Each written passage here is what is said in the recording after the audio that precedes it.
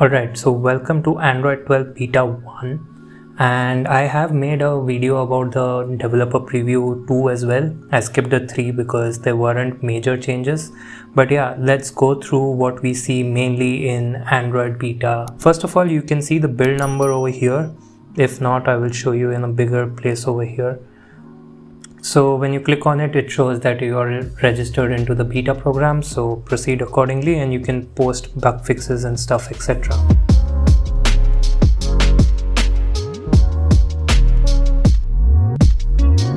First major change is obviously in the quick toggles.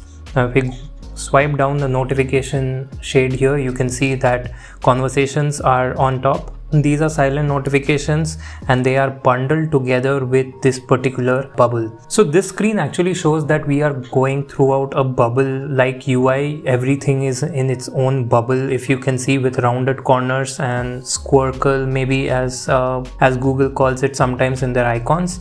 So you can see here, if I tap on this, it expands into the number of conversations I have and again says how many texts I have from that particular person. So if I tap on this again, it expands into the text that I have not read, and here is the same as well.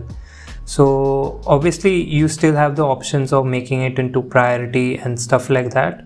So when you apply that, you can see that the conversation has been come here, and the profile picture they use is on the notification over here. And if you drag down, it will always be on the top, and you can see this particular circle here.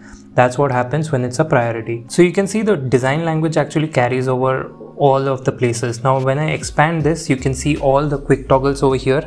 A major change into the brightness slider. I wish the brightness slider was down here because it's again at the top of the screen. You should have it at the bottom of the screen to make it easier for reachability in bigger devices. But yeah, you can swipe and see everything is very much graphic. The settings icon is bigger and not just in the corner like in Android 11.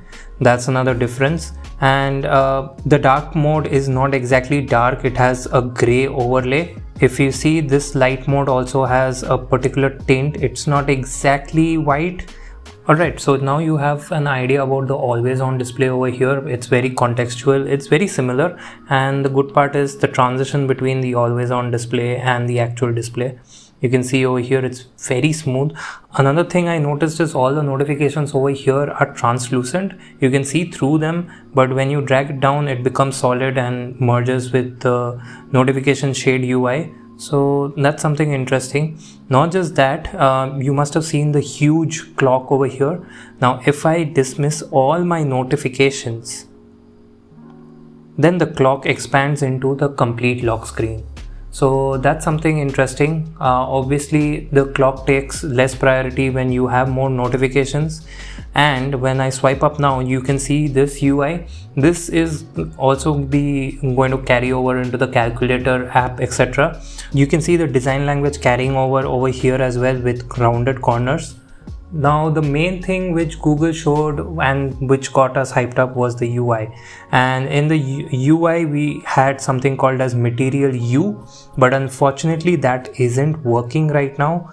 Like if I change the wallpaper to another color theme, technically the theme should change by itself, but in my Pixel 4a it isn't working at the moment, and I confirmed from a few more Pixel 4a users they haven't received it yet as well. Hopefully it will come into the beta 2 properly implemented. So yeah, unfortunately I cannot display that to you, but you can see the transitioning between the dark and the light theme is very gradual this time and nothing very jittery. It gradually gets applied. You can see a very gradient effect when I change into it, and that's pretty nice.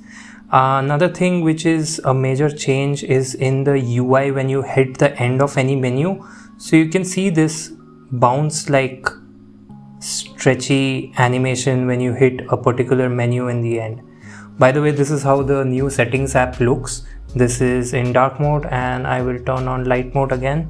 And yeah, this is how it looks in light mode. There are no separations, there are no lines over here. It's pretty clean, and that's something, it's personal preference. Next, let's go into some interesting widgets. Now the new clock widget which was shown in the I/O event is not coming up over here on my Pixel 4a unfortunately, but I can show you a few more interesting widgets maybe.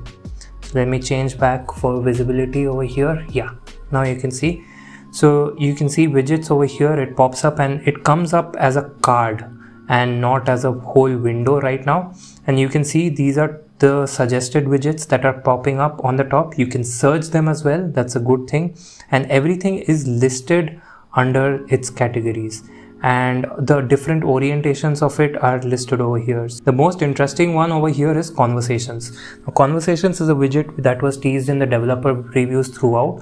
Now here I have a preview. As you saw, I have a few messages over here. So although it's a priority, this is how the conversation widget looks like. Now for me, it has been buggy. It didn't really work, but let me just try and open it. And yeah, as you can see, it's not really working. And that's the problem I have been facing as well. So this is very buggy. Now talking of which, you can again see you can expand this. Although it's not showing the conversation over here, I think if they list down the conversation over here, that would be really nice. Also, you can see the rounded theme of Android 12 going around even when you select the widgets over here. So yeah, this is the Conversations widget is something I really find interesting. I hope they fill in more information over here, but if I click it, I can't really go to the app. Now this I feel is a bug. I've tried all the menus and it really does not work. And obviously have your priority contacts over there as well. Now these did not work initially for some reason, and that was very odd, but yeah, those are also there. So you can go to System and Gestures. Over here you have a power menu.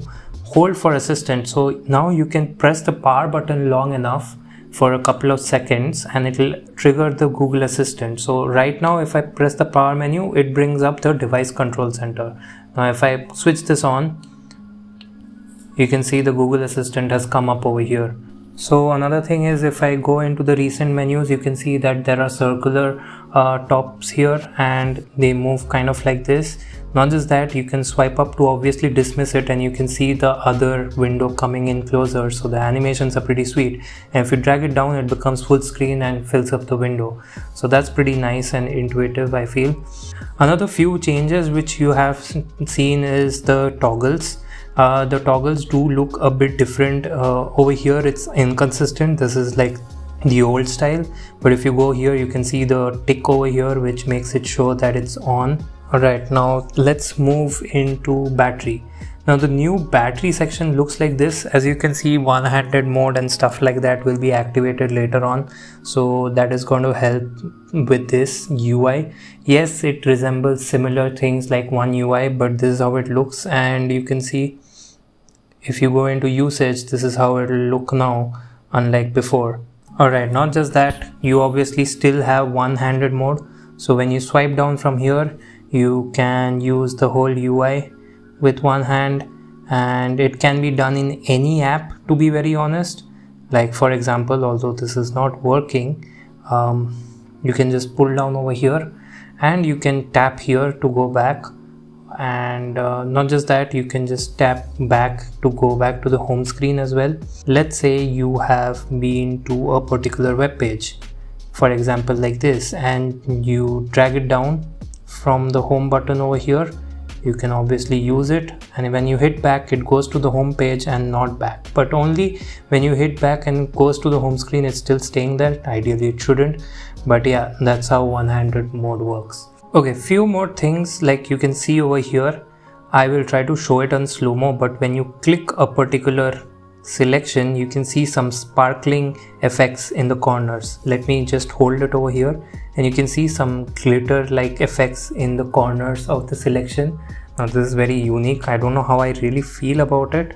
Saw it in dark mode. Let's try it in light mode now. Yeah, it's still happening, but not really that visible in light mode. Alright, another few things on the home screen only. If you see, the volume toggle over here is very different. It's kind of similar to the brightness slider you just saw, and to change the profiles, you can just click on it and it will change. So it does not take up a lot of space, and that's kind of nice, I feel. And also you can, so next is picture-in-picture mode. You can see if I go home, the picture-in-picture mode will come up. So this was there on Android 11 as well, but now what you can do is just drag it till the end of the screen and now you can also do 2-finger pinch. You just don't have to drag it, and you have multiple sizes, you just don't have one.